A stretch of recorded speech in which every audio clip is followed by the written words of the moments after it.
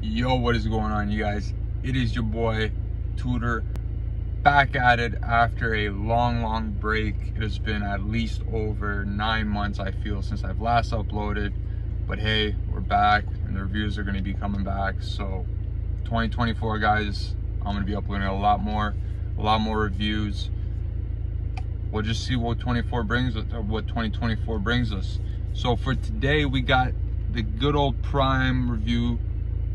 This time we got the newest flavor, and honestly, I'm pretty stoked about this. I've heard really good reviews.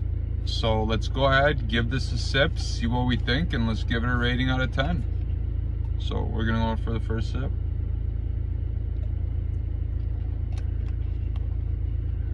It's definitely got a really good taste to it. It's almost like the strawberry lemonade, the pink one.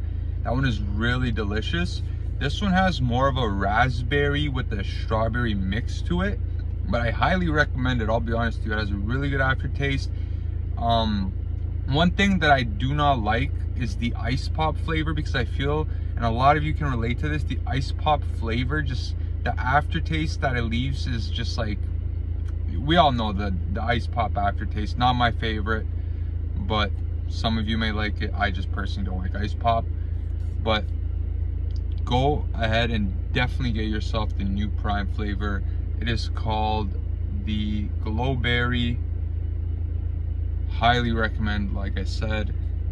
If I was to rate this out of 10, I'm gonna have to give it a 9.5 out of 10.